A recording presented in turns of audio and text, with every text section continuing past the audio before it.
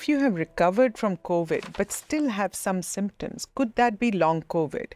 How long do these symptoms last? Is there treatment available?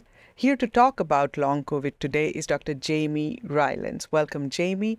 Jamie, talk to us about long COVID. How does it affect people? Yeah, thanks, Vismi. It's a pleasure to be here.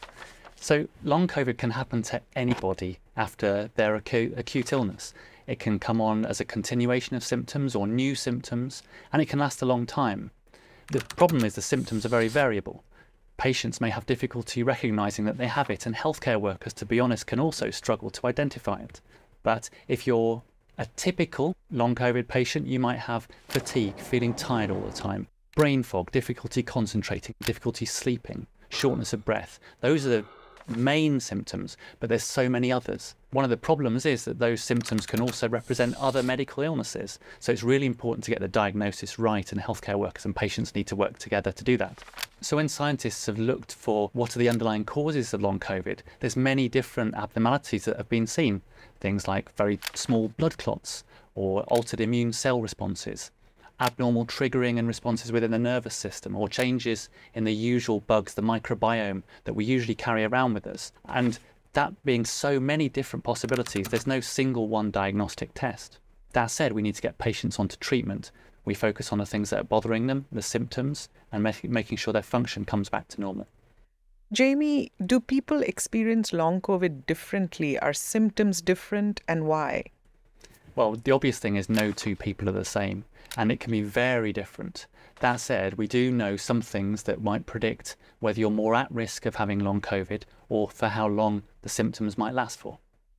Jamie, talk to us about vaccination. So vaccination does help. It protects you against severe COVID disease, and it protects you against long COVID.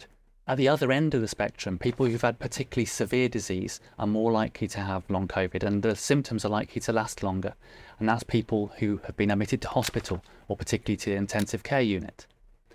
But we know that the health of people before COVID is really important as well. So long-standing or pre-existing health problems, respiratory disease, mental health problems, but many others can increase the risk that you suffer long COVID.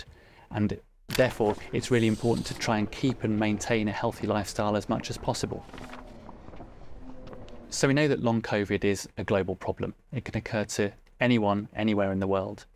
What we need is for primary healthcare professionals to be able to recognise, assess and treat patients with long COVID.